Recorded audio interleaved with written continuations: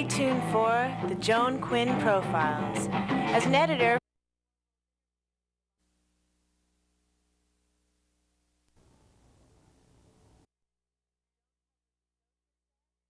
and you just don't see architecture like that in Los Angeles. So right away, we started shooting, and within that first year, 7 of the 12 theaters on Broadway closed, and they started making swap meet arenas out of it. Used to find creative people on the cutting edge who make things happen. Here's Joan Quinn. Hi, I'm Joan Quinn, and welcome to the Joan Quinn Profiles.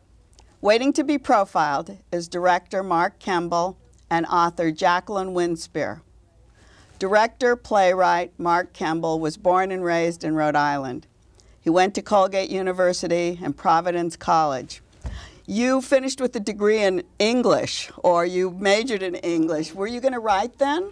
Well, I wrote since I was a kid, really. I used to write short stories and read them to my mom when she was ironing my clothes for school. You're kidding, really? Yeah, she laughed in all the right places, so I figured maybe I should write some more. Good audience. Yeah, she was a great audience. You know, it's interesting you say that, because if she were not a good audience, I don't think I would have pursued it as much. So she was very encouraging. She laughed, which was... But the funny thing is, you went on to do things that were not laughable. Well, yes, well, sometimes, yes. But she was very encouraging, yeah. The one big thing, I think, that maybe put you on the map was Names, yes, which was about the Hollywood blacklist. Yes. And it seems that all of the things that you've written or that you've been associated with are socially, have a social message to them. Yeah. Is that right? Well, I don't think I get up in the morning and say I'm going to write that kind of stuff. What happens, though, Joan, over the years when you write, and I've been doing it, I guess, 25 years now, certain things stay with you or they don't. And certain projects get under your skin, and things that have social relevance get under my skin, so I stay with them, because it takes a long time to get to the finish line when you're writing something. Well, you started with Names in, what, 95? No, actually, I started writing Names in 1980. Oh, you did? But and then it was produced in 1995. Oh, so it does take a long time. Do you keep changing things, or do yeah, sure. New research comes in, but also at the same time, you know, it doesn't have to take 15 years. But but it went off Broadway. It started here. It started at the Matrix in Los Angeles, then it went off Broadway at the American Jewish Theater very successfully. Then it came back and revived 2 years ago at the Lee Strasberg Theater Institute. Adam Davidson directed that production. And Adam Davidson won an Academy Award. He did, for Best Short Film, right? Lunch Date. I think Lunch Date was called. And is that how you got him to direct your piece? No, I directed the first. I directed Names at the Matrix in '95 and also in New York City. And then when it got revived, I like directing my shows, the first productions of my shows. But then again, after that, the revivals I give to other directors. He came recommended by David Strasberg, so I didn't know Adam before that. Yeah. But Adam's father is a director. Oh, Gordon Davidson, yes, of course. And then you went on to work, or were you working with Gordon at the time at the Taper? No, I was at the Taper in I think 91 to 93, under the what's called the Mentor Playwrights Program, the inaugural program. Oscar Eustis ran that, who now runs Trinity Square in Providence, Rhode Island. And it was 10 writers chosen to work for 2 years with great playwrights who came and taught us and mentored us. But that was a great program, wasn't it? Fantastic for me, because it was 4 times a week, 5 hours a day. It was very, very intense. And what did they do with you? Well, it depends. What would happen is every week or two we'd get a different playwright to come through, and they would teach us, not teach us writing, but they would run us through exercises and talk about writing from their point of view. And then you wrote. And then we would write. We would write every day. Yeah, right. So Names actually came way before that. Oh, yes. And then it's being made into a film, I understand. It is now, yes. Gene Dumanian in New York City, who produced quite a few Woody Allen films and also produced The Spanish Prisoner, got the rights to it. David Mamet? Yes, got the rights to it and is producing it as a feature film. I wrote the screenplay for it, yeah. Do you keep your little fingers in there? Are you there watching what's going on? You mean when it's actually produced? Well, it's not in production, but I've made co-produced and co-written 2 films, independent films, and those 2 films I was there from the idea through distribution. But when a script is bought from you, it's less likely that you're included in that way. So I mean, you're asked questions and you're given some lip service prominence, but it's their ball to run with, you know. Is that what happens? Well, the director in film gets a hold of it. It has to be his thing or her thing, yeah. We talked about social relevance. One of the things was a film that you Did you write it, Facing Fear? Facing Fear was a family film, but Race was a political satire. That was more socially relevant. It was about a city council race in Los Angeles between a black CCH pounder and a Latino, Paul Rodriguez, and they have to get the white vote to win, who was Cliff Robertson at the time. That was a cable film for HBO. And then Snow Soldiers? Snow Soldiers is a feature film that we've just completed and put out. It's in development as a major feature film. It's about the 10th Mountain Division in World War II, this elite group of bright kids from the northern schools who could ski, and they made into an elite group and had to get the Nazis out of the Italian mountains at the end of the war. Do you go to those areas when you're writing? Well, sure. I mean, did you go to the mountain? We didn't go to Italy, no, but we went to Colorado, where there's a museum dedicated to the 10th Mountain Division.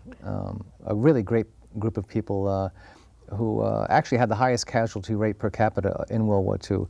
They had to go up the mountains in Italy at the end of the war and get the Germans out of there. And then how would you come across something like that? Did someone tell you? Well, it's interesting. No, my partner, Tom Muska, who wrote and produced Stand and Deliver, among other things, happened to be at a film festival in Colorado and saw the museum there. He said, what an interesting story. Oh, we just went to the museum? Just happened to see the museum. He said, this would be an interesting story.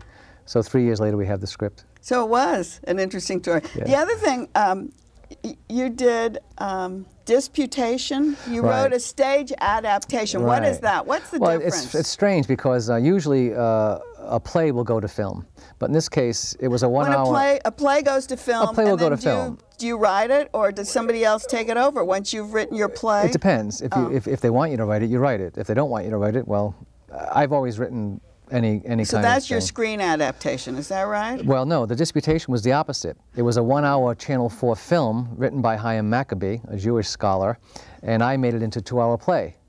Oh, you made it into a play? 2 hour play, right, which ran Los Angeles, London, and New York. Oh, well, that's totally... It's just the opposite, of how it usually goes, yes, yeah. Now, we're talking about your directing. Have you directed films? I haven't directed film. I'm directing my first film in the next 12 months, something I've written.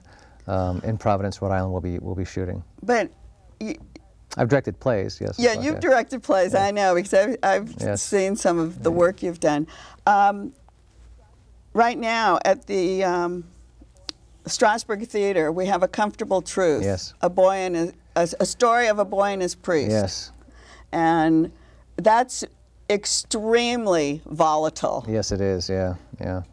I think that your direction has been incredible. You saw the show, yes. I saw the show, and I saw the way you moved people around, and there's well, how many, 4 or 5 people on stage? There's 11, actually. Is there? Well, because there's 6 altar boys. Oh, I forgot about them. They're always coming and going. I forgot about them.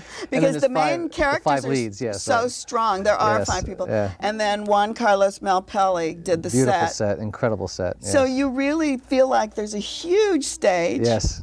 And all this action going on. It's true, yes. So how'd you do it? Well, how do you do something like that? Well, we got long rehearsal time. I did script development. I got script development with the actors because I was also writing, of course, writing and directing, so I needed a lot of time. And I had a great cast. I mean, you can't beat a cast of great professionals like Alan Blumenfeld, Paul Lieber, Shireen Mitchell, Zach Graham, Greg Malavy. Greg Malavy. How can you forget Greg Malavy? He was fantastic. So great. He's fantastic, yeah. And it's a very dicey subject about a priest who not only molests a young boy, but actually seduces the mother and father also. I saw it, and I've read these stories, and I know how emotional they are. Yeah. But there was so much emotion. I felt like you put everything into that one family. Yeah. Have those situations actually Well, let me tell you what happened. That? I've talked with SNAP people. These are Survivors Network of those abused by priests. And there was one woman who was molested by a priest. I'm sorry, one man who was molested by his priest, and his mother was molested by a different priest. Oh, so I see. So I metaphorically pulled it all together that it actually happened on November 22nd, 1963, the day Kennedy was shot. He molested all 3 of them in one day. And also that had so much to do with the Catholic feeling and the reverence. Right. And the loss of innocence in our country at that time, the loss of innocence because of this pedophilia and stuff. So there was sort of a conscious image choice on that kind of thing, yeah. What style of directing do you use? I mean, would you direct another play the same way that you No, of course not. No. I directed Names, and Names is a very conventional sort of setting. It's a hotel room at the Algonquin Hotel, and there's certain things you can do. The reason I directed this and I wrote it the way I wrote it in a sort of a surreal sort of thing. There's no no real place. The time is 63 in 1974, but the place is really in your imagination. It's an oddball kind of place. So you have room to play around theatrically, which I wanted to do with the altar boys, the chorus and stuff like this. Because they're moving. They're almost like narrators. They are. They're witnesses and narrators and witnesses. Yeah, they're witnesses to the events, and they're the abused children. And I wanted to implement them, and I wanted to also have a continual flowing of events from 63 to 1974 without any. I didn't want a conventional situation where you have a psychiatrist's office and there's books on the wall, and people come in, they knock on the door, they say, "I'm here for my therapy." That's why the set boring was. to me. That's why the set was so good. It's interesting, isn't it? Yes, it looks like some kind of odd train trestle, bombed out church kind of. Yeah, it was very thing. bombed out. Yeah, There's like piles of trash and stuff. And, and the way the clothesline came down. The clothesline slipped down. Yeah, altar boys up in the rafters dropping snow when it was supposed to be snowing. Yeah, that was wonderful. Was that all your idea? Oh, sure, yeah. Well, who else could it be? I wrote it and directed it. I don't know. It's just like you sit there and you go, how could all this be happening? Because a lot was happening on stage. It is a lot.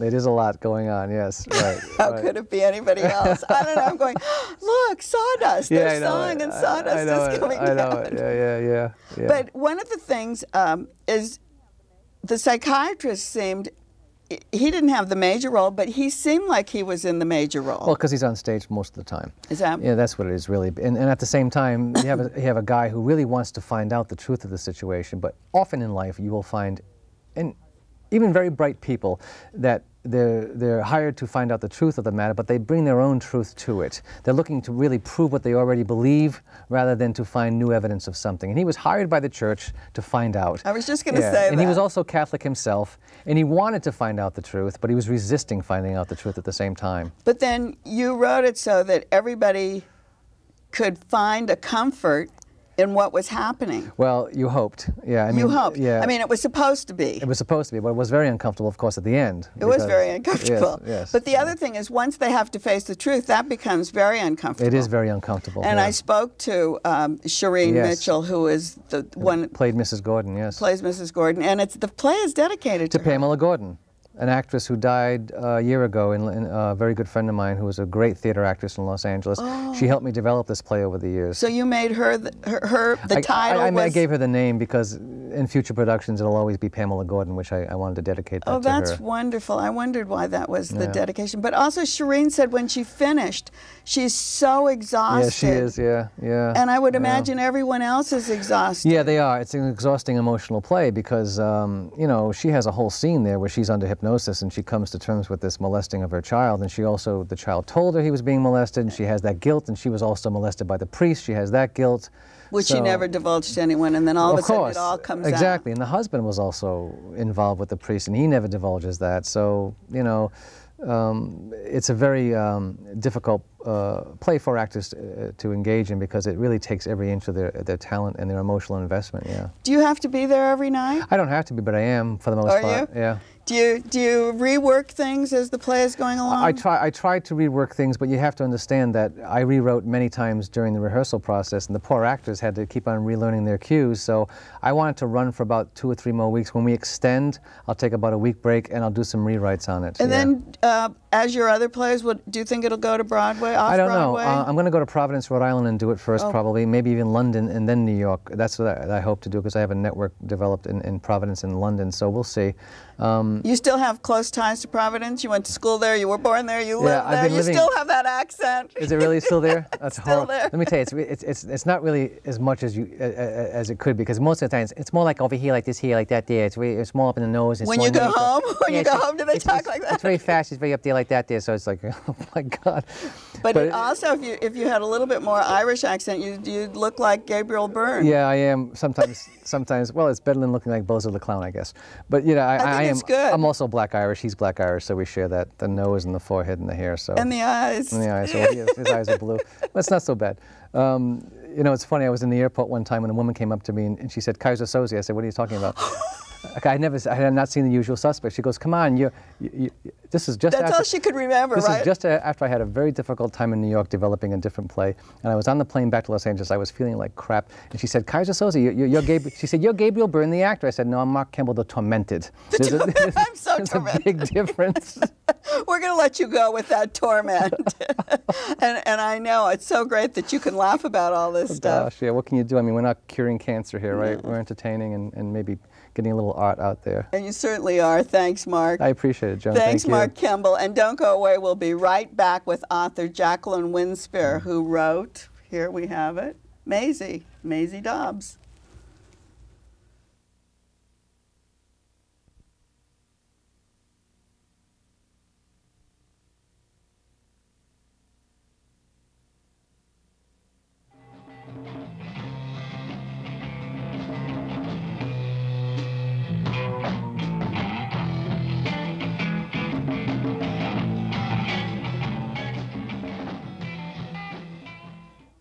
Hi, I'm Joan Quinn, and welcome back to the Joan Quinn Profiles. I'm here with author Jacqueline Winspear, who was born and raised in Kent, England. She studied at Cranbrook, the University of London Institute of Education, and in England she worked in publishing and marketing. But Jackie came to the U.S. in 1990 and started writing. But did you start publishing first? Were you working in publishing here? Yes, I was actually, and in fact, even in the UK, I was working in publishing for a US company. But, oh, you were? Yeah, but I wasn't in the glamorous side of publishing. I worked in academic publishing, which for universities, colleges, and so on. So it's very different. So really textbooks? Textbooks. Textbooks, software, that kind of thing. Really? Yes, yes. For a long time? Yes, quite a long time. And then something in your bio said when you came here was personal and business coaching. What was that? Yeah, well, I have a business background, obviously, working in publishing. I'd also worked in education in England, sort of bringing that together, and marketing in education. So when I first came here, I worked in publishing. Did the publisher bring you here? No, or actually. Why did you come? Why did I come? Because I wanted to change. I wanted to live in America, and so I came here. Don't we all? Yeah, my brother was living here, and I thought, I'll give it a whirl. And I had been here a lot, though. And you actually moved to a writer's community. A very artsy community in Ojai, isn't it? Yeah, it is. We haven't lived there that long, though. We've lived there about a year now. Oh, but don't you find it... It's a very artistic community, very creative. It's on the edge, very kind creative. of, I think. I love lots of when artists. you feel like there's really some energy going on. Oh, there's definitely energy going on. So but go on, the consulting, because I thought maybe you were a trainer. As in a coach, like at the gym. Oh, I need one of those. No, it was something that I sort of went into round about 1995. At the same time as I was really doing my writing. Well, how does one? It's to do with working with people basically to make their. I know this sounds really sort of airy-fairy, but to make their dreams come true. Is that right? That's what a coach was doing? Yes, kind of. That's one way of putting it, yeah. Well, then who coached you to make your dream come true? You wanted to be a writer, I guess. Yeah, well, that was the little thing on my shoulder that was nagging me. It's what I wanted to do all my life. And I have always, like a lot of people, I've always written. But I had never struck out to be a writer, So how does a writer become a writer? As close to publishing as you were. And that can be a big turn-off because you see the other side of the business, and you think that's never going to happen to me. Well, let me just quote one of my friends that when I told her that, what I really want to do is be a writer, and she said, well, you know what you got to do, don't you, Jackie? And I said, well, what's that? And she said, you got to sit your behind on a chair and stick your fingers on a typewriter, and you have to write. If you're going to be a writer. If you're going to be a writer. And what that means is you do have to write. You have to show up at the page every single day. How do you physically write? Do you sit at a computer, or do you I use a laptop, but sometimes when I'm just sort of working out ideas, I'll write longhand. And I know this sounds funny, but I love writing with fountain pens. So I use different pens and things, that and I like the nice grip of a big pen. And so, and you're actually putting something there yourself. Yeah, exactly. So you have to write, Yes. So when you started writing, did you start writing your first novel, Maisie Dobbs? No, no. Oh, I actually, you know, when I really got serious about writing and wanting to be published, I knew that, you know, I had to go for sort of a niche that I knew something about. So I started writing on international education. Oh, is that right? And I still write on assignment for some magazines on that very subject. Oh, is it a little boring? International education. Actually, you know, it might sound dry, but it's not actually. You know, it's so different from what Maisie does. I know it is. You know, it's interesting. I get to talk to some interesting people. Oh, that's it. Yeah, that is. and I've also written a lot of personal essays and had, you know, I started to like really opinion pages for the opinion more pages? sort of first person type, you know, but and had some pieces recorded for actually KQED radio in San Francisco, that kind of thing. Maisie was actually my first ever fiction. Oh. I'd never written fiction before. Yes, but you take Maisie, you put her, Maisie Dobbs, you put her in a period, so you really had to create a world for her. It wasn't something you were familiar with. No, definitely not. It was creating her world, and I suppose in a way, creating Maisie and her world almost brought together, dare I say, a perfect storm for me, in that I'd always been interested in that era, the 1920s, 1930s. And then you flash back to even earlier. World War I, yes. It's that the roots of the mystery are in World War I, and I do have an interest in that as well. And then how about writing a mystery, from education writing to a mystery? Yeah, that was interesting, but I always knew it was going to be a mystery. Oh, you did? Yes, absolutely. It was just, there was too many questions, so it had to be a mystery. The thing with, the wonderful thing is that you were just nominated for an Edgar Award, That's correct. which is a Mystery Writers Award. I mean, that's one of the top things a mystery writer can get. I know. And here you are, starting out with Maisie Dobbs and taking her back to World War I. And why should we like her? Why should you like her? Well, here's why people tell me they like her. That she is very engaging. She's like a lot of people we know. She has those same questions. She has a lot of questions that are not like anybody that we know. But she's been through things that people go through. She has seen tragedy. She has had to overcome something to get an education, to be where she is today. And I think a lot of people really identify with that yearning, that longing. That got to that point, her education and her self-didactic. She was a self-didact, I guess, and then somebody helped her. She had a mentor. She had a couple of mentors. And then she gets to this really interesting job like a sleuth. I mean, like a private investigator. Well, it didn't just sort of come out of the blue as if you will, an advertisement. Her mentor, a very interesting man. He's a philosopher, a doctor. He's a doctor of forensic science, and he had that was his work. Did you know this doctor?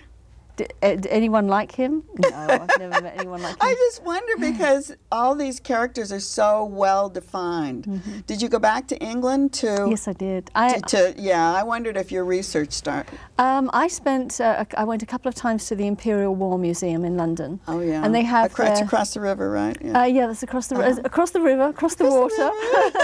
And not very far, but it is great. Yeah. It is. It's in Lambeth. And it is, actually, I don't know, not a lot of people know this, but it's actually housed in the building that was the original Bedlam lunatic asylum. Oh, it was? You know, the Bethlehem. It was obviously shortened to Bedlam. And now the archives are actually in what was the chapel.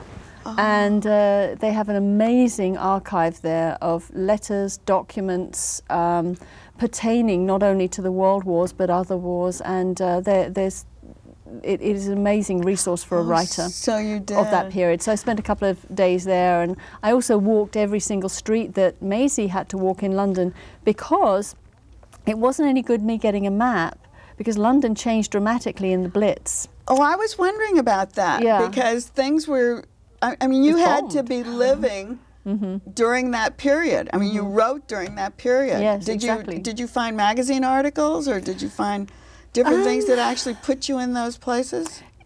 You know, I drew upon my parents' memories, actually. They were kids, you know, children before the war, but they remembered a lot of, you know, this road went to that road, and this was originally called that, because, you know, after the bombing, when roads were rebuilt, you know, it didn't look like it did before the war, put it like that. I'm going to hold this up because this was on the bestseller list, San Francisco, Chicago, Los Angeles. That's right. And it's really great reading and easy. You know, it's like you want to just keep reading once you do it.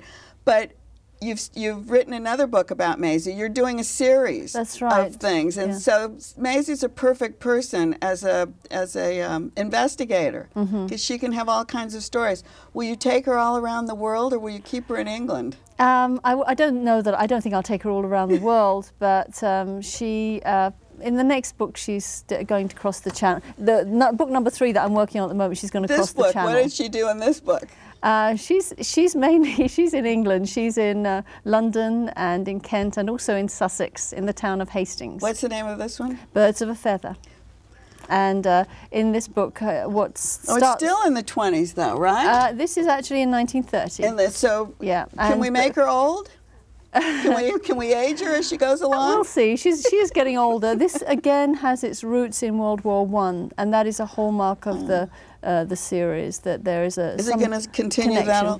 Yeah, the roots of the mystery are in World War I, and that is in fact Maisie's challenge, because she has memories of that time, because she was a nurse in World War I, and that keeps coming back almost to haunt her, if you will. Oh, so no matter what she takes on as a client, there's going to be some most probably some little relationship to it, to that time.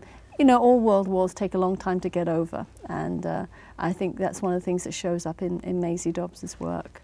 Is this published in England? It's being published in the United Kingdom this year. Oh. Maisie Dobbs, yeah. And will you go do some press for it? Most probably. They don't go in for big author tours like they do here in the US, but I'll definitely be going to England at the time of publication. Oh yeah, I wouldn't miss it. I know, that's so exciting, isn't it? Yeah, it's very exciting. I'm very fortunate. Yeah. Well, we're really happy that you came to see us today. Thank you. We love, I started reading it last night and I was going, oh, this is no wonder this is so exciting. And then when she goes back into like 1917 and you follow around in this huge house where she lived. It's very... She's a very unusual character, and certainly I'm finding out more about her all the time. Oh, that's great.